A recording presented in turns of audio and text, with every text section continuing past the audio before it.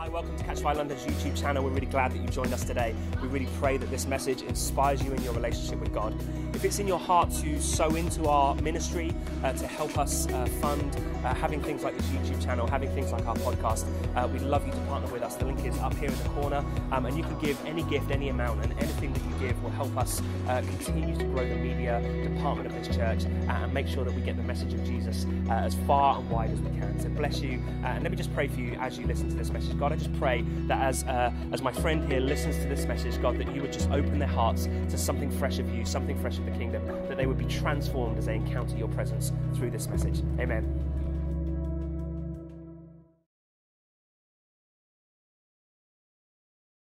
No further delay. Can we all rise to our feet and put our hands together for Abby Allsop, lead pastor at Catch Fire London,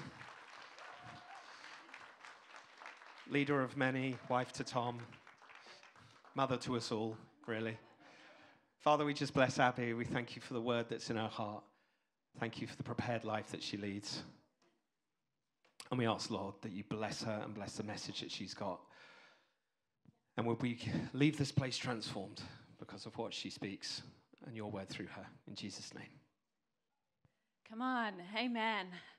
Thought I was going to get a co-preach there for a minute with my little friend here. How's everyone doing? Good. How's everyone doing? Good. I loved worship this morning. I know worship is not for us to love or really have an opinion on, but I loved worshiping Jesus this morning. Anyone else? Zach and Shanice, I know they're not in the room, but there's something on those guys at the moment. There's just something so sweet in the presence of God and what they brought. So, yeah, if you have a moment, if you see them after, just thank them, because, you know, they have busy lives and they spent time praying and preparing for this morning. And, yeah, we just really honor our worship teams. Aren't they awesome? Come on. Well, I'm going to speak this morning on returning King. And I'm going to share something with you that is a journey that I would love for us all to go on. I'm not stood here with years and years experience of having studied this in depth. I'm stood as someone who has spent the last month or so digging into the scriptures, listening to messages, listening to talks, to reading books, to talking to people, working out, okay, where should we be at this time and this season? I don't want to talk about your belief or my belief about particular end time events, but the one thing that I can tell you, church, is that today is the closest we have ever been to Jesus' return. Today is the closest point in history to seeing Jesus return. And I can tell you that this is going to be a glorious day for the church. It's going to be magnificent. It's what we're hoping for, the hope that we have in our hearts of Jesus' return. This is something to be excited about. And I want to challenge you, when was the last time you thought about Jesus' return? When was the last time that we fixed our eyes on heaven? And it's so easy to get swept up into normal life. So I want to touch for a couple of minutes just on the hope that we have. I want to remind you of what I hope is already deeply set in your hearts. I want to remind you of what I hope is already in there, but maybe just needs bringing to mind again. Now, I didn't want to be reading from my notes a lot, but I find paraphrasing scripture an interesting thing. I feel like the Bible just says it a whole lot better than I paraphrase. So is it all right if I read you some scripture? So in 2 Corinthians 5, it says, "For we know that our earthly house, this tent, is destroyed. We have a building from God, a house not made from hands, but an eternal home from heaven." Let me read that again. "We know that if our earthly house, this tent, is destroyed, we have a building from God, a house not built with hands, eternal in the heavens. For in this we groan, earnestly desiring to be clothed in our habitation, which is from heaven. Now he who has prepared us for this very thing is God, who has given us all things by his Spirit as a guarantee. And I'm sure you've all heard Tom's message on the Arrabon, the guarantee. If not, look it up. The Arrabon, the Holy Spirit given as a deposit for you, like an engagement ring of the hope of things to come. So it goes on to read, so we are always confident, knowing that while we are at home in this body, we are absent from the Lord. For we walk by faith, not sight. We are confident, yes, well pleased, rather to be absent from this body and to be present with the Lord. And I love that analogy of this body, this life being a tent, but God building an eternal home, a building that will last forever for you and for I. And right now we're in this state of a tent, of camping. Is anyone else along with me in that generation of years of Christian camps? Give me a wave. Yes. You know, I have spent more than 6 months of my life camping. I've spent 2 weeks a year for many, many years of my childhood and my youth camping at New Wine, at Soul Survivor, at River Camp. Who's done David's tent? Come on, David's tent's awesome. I have spent so much of my life, 6 months spread over many years, camping. And, you know, camping's something that I love. I was telling the girls this morning, we were reading something together, and we were talking about rain and when we like to hear the rain, and we were talking about when we go camping and you get to lay in your tent and hear the rain, and there's just something really lovely about it. There's also things not so nice about it. Everyone's like, are you sure? We've been washed out. There's only been once where it's been so bad that we've had to go home from New Wine. And that was the year where it was torrential rain. It was awful. My school friend that I brought with me, she even got seasick from the caravan doing this. She was on the top bunk. She was sick over the bunk in the middle of the night from the seasick. And that was the year where my mum just said, you know what, let's pack up, let's go home.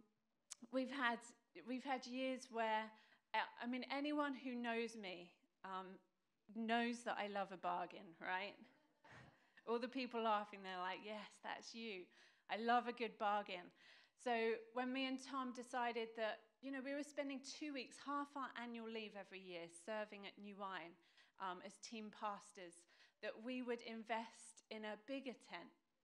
And I found online an 8-man tent for 35 quid. I know, good bargain, right? You know, there's a truth. Sometimes things are, what's the phrase? Too good to be true. If it looks too good to be true, maybe it is. This was one of those. We had this tent up, looked great for the first day. The winds came, the storms came, the rain came. We came back from our session and you could see the outline of our beds and case. It was so flat. And it was so bad. It was awful that we had to, it was just like a bin liner on strings. We had to throw this tent away and spend the rest of the fortnight in a 2-man tent that was the size of our blow-up double-layer bed. And so all we could do at night was open the door and kind of fall into bed, and then you're laying on the bed trying to get undressed, trying to get into your clothes, into your pajamas. Does anyone like Bear Grylls? Yeah? When we went to River Camp with Catch the Fire as a family, maybe 5 years ago, a girl came with us from Jersey, and she's like, guys, I've read Bear Grylls' book, and I know the way to not get cold at night. Because who knows, however warm it is, you're still cold at night camping, aren't you? Well, I am. She's like, I've read the book. What you have to do is you get into your sleeping bag without any clothes on, and then you put your pajamas on in your sleeping bag. So that's the trick, people. But in the morning after she'd done this, she was telling us about it, and she's like, do you know what? It took so much effort to get into my clothes in the sleeping bag that I was so hot and sweaty afterwards. Like, this is brilliant. This is why it works. And you know those sleeping bags that are kind of that shape. So you're there trying to get undressed, trying to get changed. But you know, when I go camping, you get dirty. You get smellier as the week goes on. You get, your clothes get less fresh. And it's just, it's not a very nice state. but I still love it and I enjoy it. But do you know why I enjoy it? I enjoy it because I know that it's temporal. I know that this state of being in a tent is temporal. That there at home is a building with walls, with insulation, with a roof, with a hot shower, and with central heating, and with a fridge. Okay, so that the cheese and biscuits that was a great idea didn't, go off and stinky. And when I go camping, I do it and I love it because I know it's temporal. It's a temporal state. And it's the same thing with this life on earth. Sometimes I think that we get so swept up into the things of this earth with everyone else who thinks that camping is all there is. That we start to think camping is all there is, and we start to think like the world, and we talk like the world, and we forget that we're just camping. We're in a tent, and that we have, not by humans, but by God, a building being built for us, not by human hands, but by God. And this is the hope that we have. Amen? So that's the first truth I want to remind you of, that you are in a tent, but you have a building being built for you and a forever home.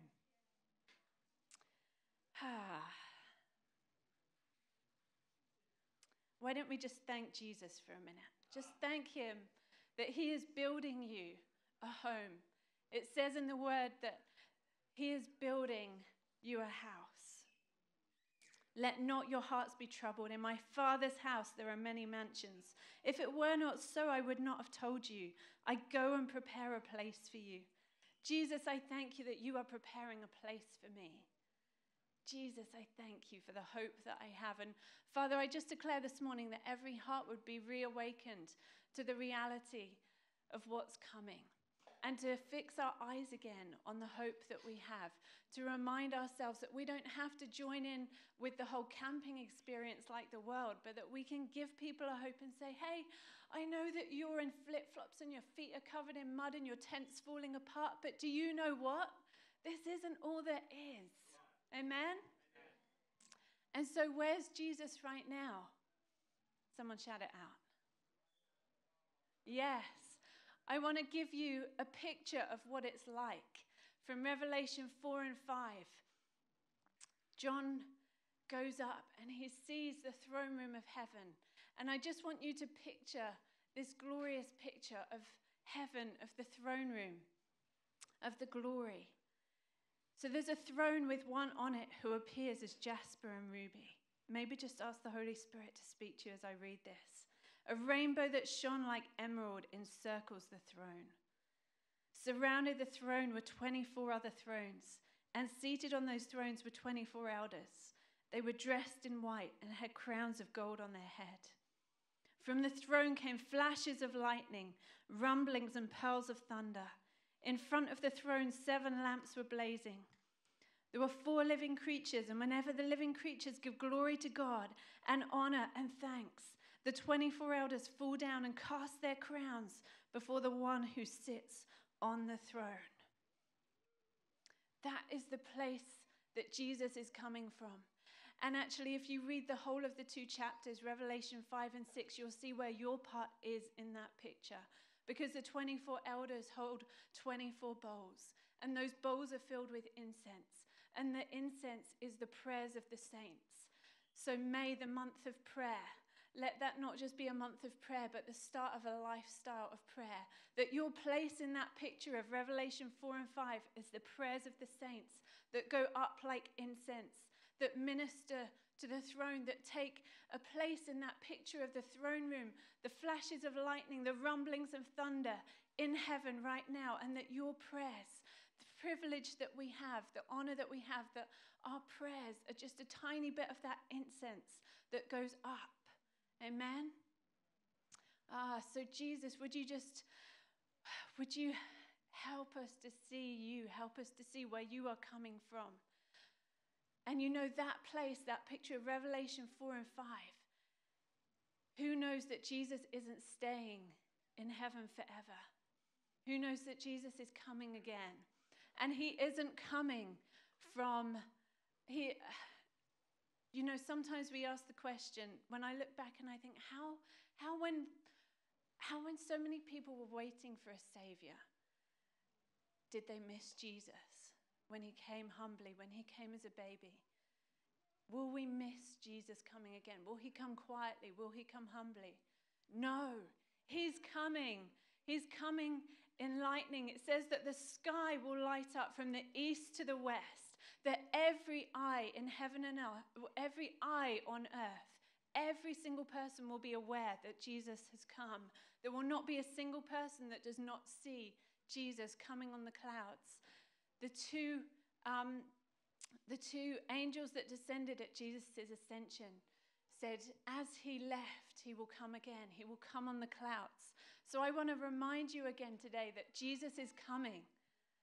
And it seems such a silly thing to say because we are the church. We're the church. But I think sometimes we get so distracted with our camping state that we forget Jesus is coming. And this is the hope that we are to look forward to.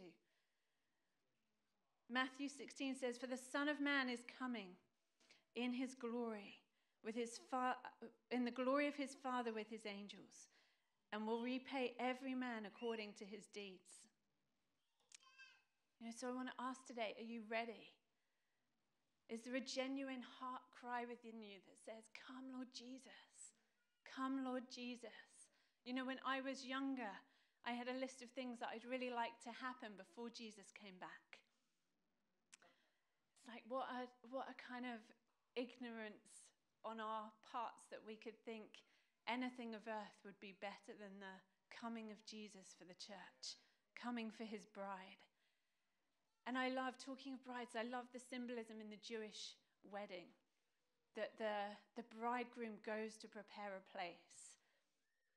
In the first century Jews, the bridegroom would have left to go and prepare a place, probably for about 12 months, an extension on his father's house. You see the symbolism with, I go and prepare a place for you. There are many rooms in heaven, many mansions.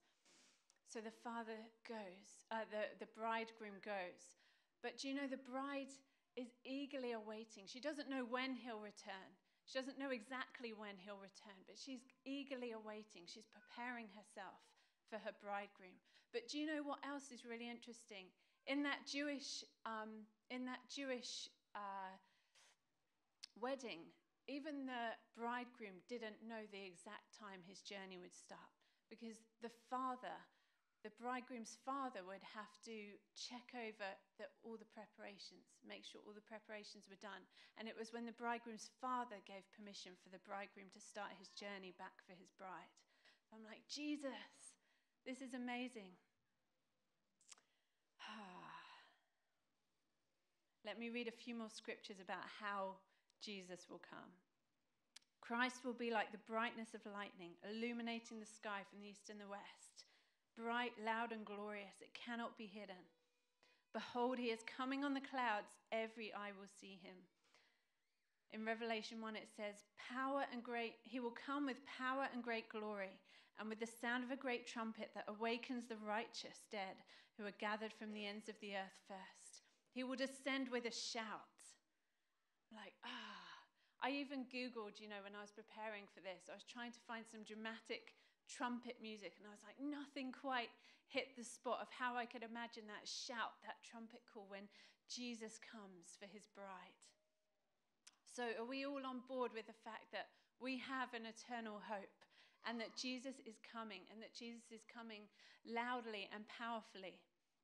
Now, when I was talking to Hannah Graham, it's probably the first time I've called you Hannah Graham publicly, Hannah Jack Graham. When I was talking to Hannah about this, I said to her, what would be your take-home message if you were preaching this? Because, do you know, Hannah paid her own way and took 6 months out of her roles from Catch the Fire and paid to go to IHOP to study the Word, to study this among many other things, but just to dive into the Word of God. There are hundreds of passages about end times in the Bible. And I was talking to her about this, and she said to me, do you know what the take-home message that I would want to see the church reawaken to is that it's a complete myth that you can't understand end times, that you can't understand Revelation. And actually, it's a mistruth that he's going to come like a thief in the night. Because I think so often, so many of us don't study Revelation, and we think, well, we know he's coming like a thief in the night. We know we're not going to know when it's going to be, and we know so many people have got it wrong before. And so, therefore, it's kind of like that excuse not to study it. But I want to take you to a couple of scriptures that she showed me, and I hope this morning is just a taster to get the hunger stirred in you for things to come, to get your heart awakened, to go away and study. And actually, I've talked to Hannah about doing a Bible Zoom. For any of you who are interested to join a Zoom meeting, Zoom is like a Skype, a group session where Hannah will take you through the scriptures and not tell you, the right or wrong answer, but present to you, okay, these are the things you need to be thinking about. These are the things that you need to be watching for. Because who knows that the Bible says that we're meant to be watching, carefully watching. Now, if you don't know what you're watching for, how can you watch? How can you be watchful? And who knows the scripture says, who remembers what the greatest commandment was? Love the Lord your God with all your heart, strength, soul, and mind. How do you love the Lord with your mind? How do you love the Lord with your mind? You study his word. You study his word. That's how you love the Lord with your mind. He put 140-something chapters in the Bible about what was promised for you, for his church, for his 1,000-year reign, for the end times. You love the Lord with your mind by studying the word. Why don't you just take a moment, just you and God, and say, God, I want to love you with my mind. And if you think you don't have a good enough mind to love him, I want to encourage you that that's an ungodly belief. Your mind is fully capable of understanding the things of God. You are a child of God. It's your inheritance to understand the things of your Father. So just take a moment with God. Just, if you want to love him with your mind, just tell him.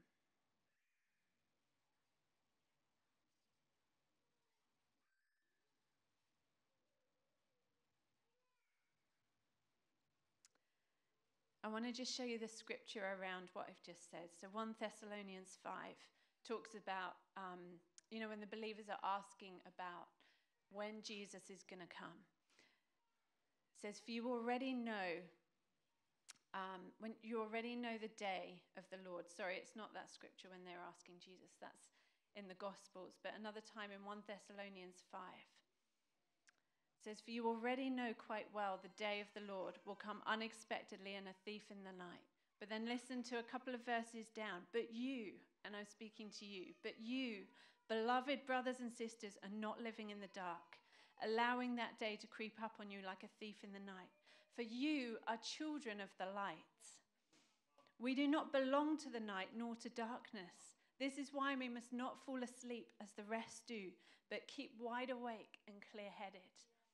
So how do we balance this tension between the times that Jesus said, between the times that Paul said, you're not going to know the day, you're not going to know the hour. Same way the bride in a Jewish wedding didn't know the day, didn't know the hour, but she knew it would be about 12 months. She knew the rough times. She knew the things to look for. In the same ways, we're not going to know the day and the hour, but God gives us a whole bunch of things to look for, a whole load of signs, things that will happen on the earth, things that we can be aware of to know his timings, the things that are happening, the season that we're in, so that we can have an awareness. And no, we're not going to know the exact time and the exact hour. I don't know if you've read anything about the Great Disappointment in the 1800s, that kind of things where people dig into scripture and then say, okay, it's going to be this day. No, it's not going to be like that. But he says he's not going to come like a thief in the night for the church, because he's given the church a whole load of things that Hannah said she'll talk anyone through who's interested, things to Hannah to look through. And so when we say, how do we marry up these two things? Like, why are you asking? You're not going to know the day and the hour. And then over here, but you're the church, and here's all the signs, and here's how to be prepared. How do you marry up these two? And Jesus speaks to this in Matthew 24 so beautifully. Let me read it to you. He said, as it was in the days of Noah, so it will be at the coming of the Son of Man. For in the days before the flood, people were eating and drinking, marrying and giving to marriage, up to the day Noah entered the ark. And they knew nothing about what would happen until the floods came and took them away. For this is how it will be at the second coming of the Son of Man. 2 men will be in the field, one will be taken, the other left. 2 women grinding at a hand mill, one will be taken, the other left. In Peter, it says, be serious and watchful in your prayers. That analogy of Noah being like the church, being like those who are in the light. Noah didn't know the day or the specific time that the flood would come, but he knew a flood was coming, and he adjusted his life accordingly. He adjusted his behavior accordingly. He prepared. He built an ark. He bought oil. Do I need to do that? He bought oil. He built an ark. And I want to encourage you today as the church that this is an area that I want to mature in myself. I want to break off the lies that I can't understand the signs. And I want to take seriously that God says, Jesus says, be watchful and serious in your prayers, that Jesus is coming. I don't want it to be like a thief in the night for me. I want to be one who is in the light, who knows what to look for, who knows that Jesus is coming, and therefore I adjust how I live on earth accordingly. I remember, I am just camping. I am just camping. Really, it doesn't, that changes how I view my job and whether I still do my job. It changes how I view everything that I do. Now, it doesn't mean that I make rash decisions, but maybe this is a prophetic thing. It doesn't mean that you meet someone who you think could be an adequate spouse, but not the best spouse for you, and say, well, Jesus could be coming really soon, so I'm just going to marry them, because who knows what might happen tomorrow. We have to be patient in this as well. But to be ready to adjust your lifestyle accordingly and think, okay, this is just my camping. I've got so much to look forward to. And actually, I can help those people whose tents are falling apart to show them what it's all about, really. And to adjust our lives accordingly, to be like Noah. Amen? I think we are out of time. Why don't we stand? In Luke, it says, be dressed in readiness and keep your lamps lit. And church, I'm excited about the journey I've been on over the last couple of months looking at this. I'm excited about how much more I know than I did before, or things that I knew in the past but just weren't at the front of my mind. I'm excited that Jesus is coming. And Jesus, we just want to repent right now for a body for us as the leadership, where we haven't talked about you coming again, about the glorious hope that we have. But why don't we just each repent for where we have got swept up in the camping and forgotten that we have a building being built, not by human hands, but by the hands of God for us. That we have, it says that God wishes that none would perish. That this amazing mystery that his body was broken so that we can be reconciled to the Father. And now somehow we are his body. Corporately, we make up his body on earth. And that we have that opportunity both for ourselves to be ready, but also to help other people be ready. So just take a moment, just you and Jesus. I didn't feel like there was anything to call you to the front for or a ministry response other than to say, Jesus, I want to do what you told me to do, and that was to be watchful. And if I'm going to be watchful, I need to know what I'm watching for. And you said the greatest commandment was to love you with my heart, my body, my soul, my mind. And Jesus, I thank you that you gave me an incredibly complex and advanced mind, that I have the mind of Christ, and that you reveal yourself to me through the scriptures if I will seek you with my mind, with my heart, but with my mind as well. Jesus, I want to love you with my mind. I want to be watchful. I want to know what to watch for. Yeah, so just take a moment yourself. Just have a conversation with Jesus, with your bridegroom, who is preparing a place for you, who is proud of you, who adores you, who chose you.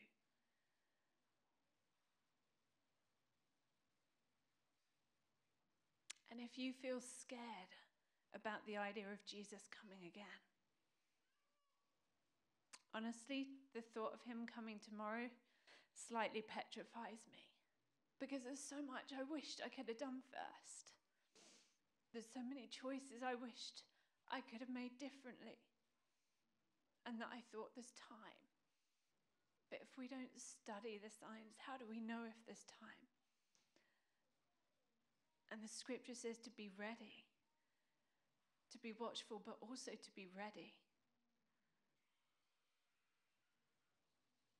So if there's something that you need to get right with God about today, I want to encourage you, just make today that day to bring that thing on your heart to him. If there's something you've been struggling with, to bring that to him.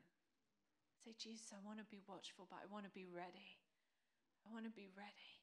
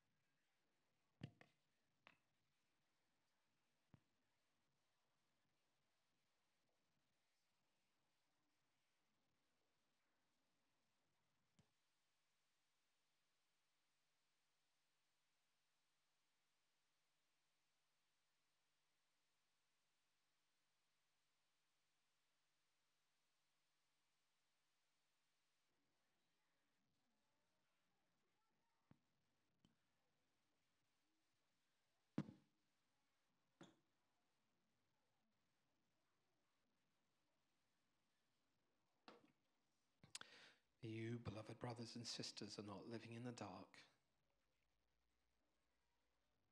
For you all children of the light and children of the day. My old New Living Translation used to say, we belong to the day. We don't belong to the night nor to darkness.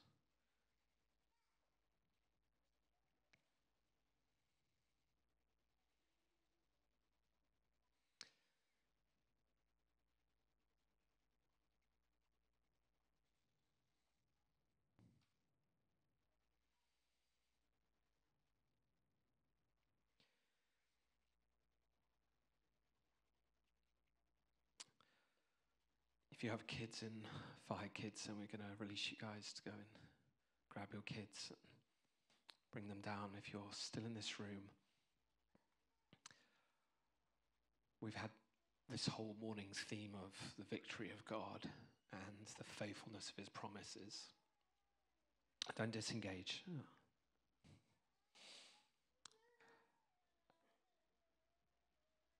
And this theme that we do belong to the light, and we're not going to be, we shouldn't be surprised when he comes back. The very first picture I ever had as a 15-year-old in a youth group while the worship leader was singing Lord Reign in Me, that old Vineyard song, was of a watchman standing on a wall and a bright light coming over the hills. And the watchman looking up, and the light was sort of almost like smoke but light, and it was shooting past at 1,000 miles an hour. And as a 15-year-old, I had no idea what I was seeing. I assumed it was something from a movie that I'd seen. I didn't even have a grid for pictures.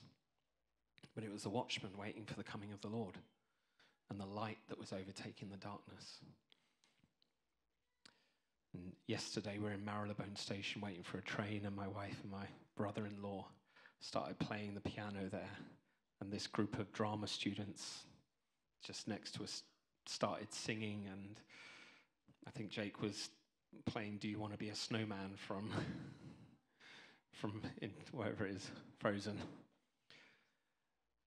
And then they got up and then Jake and Abby started prophesying over them. And as I came over, the first thing I heard was one of them laugh and then them say, I love Christians. Because they'd just been giving prophetic words. They'd been speaking light. And these guys were the most liberal of drama students. They fit the stereotype. But they said, I love Christians, because Christians were speaking light into a darkness that they didn't even know they were living in.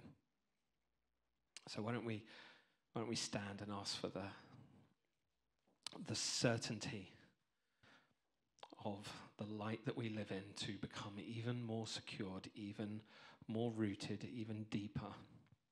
But like Abby said, that we are not tent dwellers. We have a home. We have a room in the Father's mansion. And whether you are the kind of person who wanders up to someone in the street and says, are you washed in the blood of the Lamb? Or whether you're somebody who just feels like you need to get to know somebody before you can start selling them Jesus. Wherever you stand, would you pray that the Father blows on the coals of your heart so that you are able, with integrity, you being you, with the Christ in you, to be able to share the joyous good news that he is a soon coming King. And we're just going to go through, and we will do prayer. We'll invite some people up for healing prayer and stuff like that in a moment. But I just feel like we should go through a couple of categories: family, workplace, neighbors, and so on. So why don't you just picture your family right now, your relatives, extended family. Father, I pray for every single person, and you just pray for yourself. You start naming some of those guys. Father, I pray that I can be the light to the darkness that's going on in them. Brothers and sisters, parents, grandparents, children, cousins, aunts and uncles, extended family. Lord, that I would be able to be light to the darkness that's in them. That I would be able to bring hope into the family home. The next time we're all gathered together, Lord, that they would see something in me that they cannot deny. They would see you, Jesus. Just any prodigals, you've got any prodigals, without judging, anyone in the family, just raise your hand right now. Just offer that, just lift them up to the Lord right now. Anyone who does not know Jesus, who does not know their Savior, anyone in your family who will experience, like Abby said, Jesus' return like the coming of a thief in the night. Anyone who at the moment is going to have no clue what's happening. Lord Jesus, we lift them up to you right now. We ask a special shifting in their life this year, God, that this would be their year. This would be their year. And just speak out their name. Just say it. You say their name. This is your year. This is your year to know Jesus. This is your year to come out of the darkness and into the light.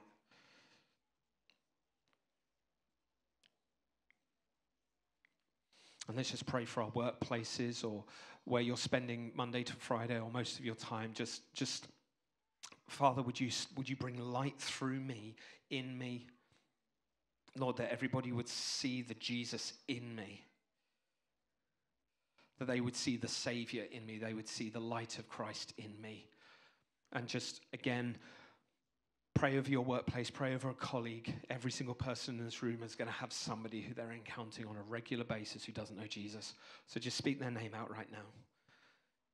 And if you work for a church or a ministry, then pray for your neighbors. Pray for the delivery guys who come to your office every day. who don't know Jesus. Jesus, I lift up the post guys who come to Catch Fire London office every day. As they come in and hear worship music, God, would they want to stay and chat about your presence? Holy Spirit. And God, we just lift up close friends. Right now, anyone who's got a close friend or somebody in their life who doesn't know you, just speak their name out right now. I lift you up. I lift you up right now into the presence of Jesus, that you would know him as the returning King.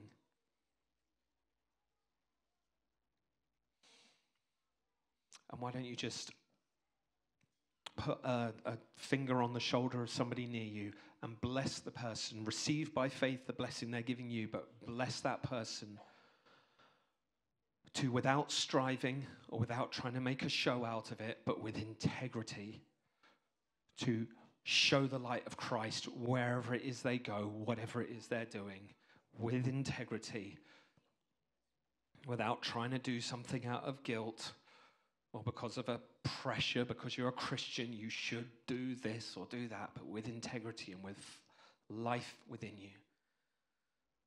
Bless them to carry the gospel wherever it is that they go. Bless them to fully belong to the day.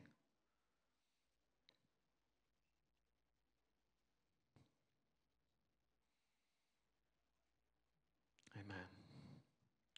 Well, we want to just invite anyone up who would like to be prayed for. If there's some ministry team, any ministry leaders could just make their way around the front.